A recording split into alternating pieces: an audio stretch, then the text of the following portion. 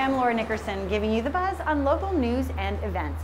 It's been a pretty rough beginning to 2020 here in our community, and sometimes it's hard to know how to explain recent events to our children and our families. So we're here today at the Calabasas Pediatrics and Wellness Center in Old Town Calabasas, where Dr. Tanya Altman can give us a little guidance. With the recent tragic death of Kobe Bryant, many parents are asking me how to talk to their kids. The first thing you want to do is listen to what your kids already know and how they feel. I mean, this was their childhood hero, and so of course they're going to be upset. The second thing is to empathize and say, it's okay, you know, mommy and daddy are really sad too. This was personal for everyone. And the third one is to try to make your kids feel safe. So keep them in their usual routines. Talk to them about all the people helping keep your family safe when you travel. And if your children still have any concerns or issues seem to be going on, then always talk to your own pediatrician for help. Every year, the Calabasas community rallies around those affected by cancer with the Relay for Life event. Join them as they kick off this season's festivities. Wednesday, February 12th at 7 p.m., head over to De Anza Park for the Roaring 20s Survivor and Kickoff event. We're honoring our cancer survivors with a party of music, singing, and dessert, plus kicking off the 2020 Calabasas Relay for Life season.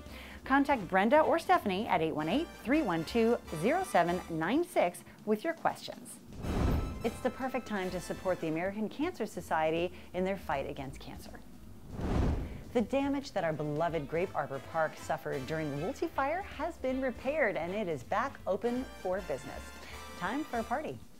Join us for a fun party to celebrate the reopening of Grape Arbor Park on Friday, February 7th at 4 p.m. You can bring the whole family out to enjoy hot dogs, games, and music. The cherry on top, the Cheesecake Factory is providing cupcakes. There's basically no way to say no to that. It's cold and flu season here in Calabasas, and adding to our worries is this new outbreak of the coronavirus. So Dr. Altman, how can we keep our kids and our families safe? Coronavirus is similar to the flu in that it causes fever, cough, runny nose, respiratory symptoms, and it's transmitted through respiratory droplets.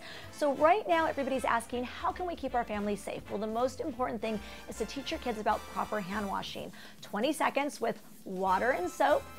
Also, if you're going to touch surfaces, don't forget that there are germs on every surface. So before you touch your eyes, nose, or mouth, because that's how viruses enter your body, you always want to wash your hands as well. Teach your kids to cough into the crook of their elbow, sneeze and blow their nose into tissue, and throw it away. Don't stuff it in their pocket. If you or anyone you know has had recent travel to China within 2 weeks, has a fever and other symptoms, or your kids are sick and you have any questions, always call your pediatrician or give us a call here at Calabasas Pediatrics Wellness Center. The City of Calabasas is holding a community development forum for a proposed project. Here's why you should attend. The meeting will discuss a proposed residential subdivision on the south corner of Mulholland Highway and Dry Canyon Cold Creek Road. The forum's purpose is to inform neighboring properties, businesses, and community members and hear their comments. The forum will be held at 6 p.m. on Wednesday, February 19th at Founders Hall. So spread the word. Make sure you attend and have your questions answered. Dr. Altman, can you tell me more about the services you offer here? I opened Calabasas Pediatrics Wellness Center to have a place where families can come together again and get all of their mental and physical health needs met. So from babies all the way through college, here at Calabasas Pediatrics, we talk about nutrition, sleep, supplements, brain health, gut health. I help families with ADHD struggles, anything that your family needs to be healthy, prevent illness and disease, to fix whatever issues you have going on, and to really create a state of wellness so that way your kids can grow and thrive and succeed in life.